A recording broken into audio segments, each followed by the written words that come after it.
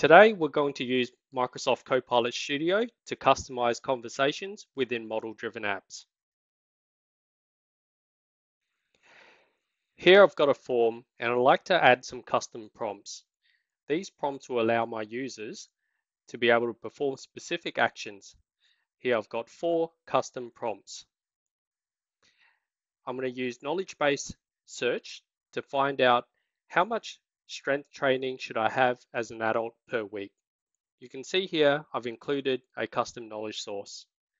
Next, I'm going to use one of the prompts to help qualify my customer for discounts based on their age.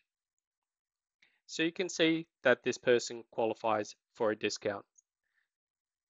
Next, I'll walk you through how this could be set up in your environment. First, go to the Power Platform Admin Center and then go to Features and then go to Copilot and turn this feature on. Hit Save and then move over to your Maker experience. Now within make.preview.powerapps.com, go to your model-driven app, edit this app, click on the 3 ellipses, configure this in Copilot Studio.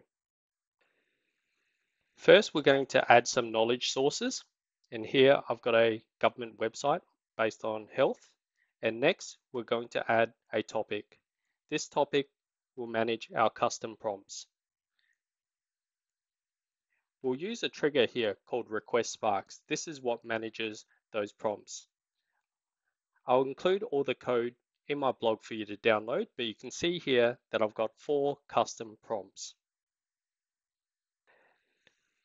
Next, I'll create a new topic that will help me qualify this customer.